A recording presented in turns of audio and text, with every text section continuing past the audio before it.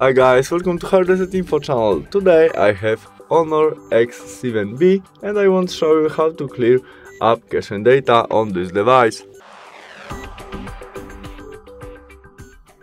Our first step to do that is from main menu. We must navigate to the settings option where we look for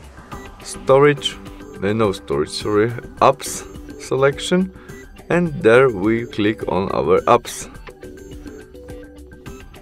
Now we have list of our application and we must search application which we want to clear, maybe clock, and their storage.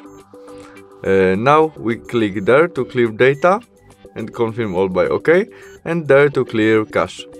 But I don't have cache in clock application, but to do that we click clear cache, and that's all. See you soon, bye!